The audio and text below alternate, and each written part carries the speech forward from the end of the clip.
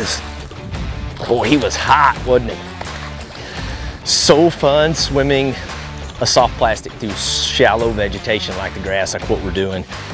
We've got a bait at YUM that's absolutely dynamite for doing that.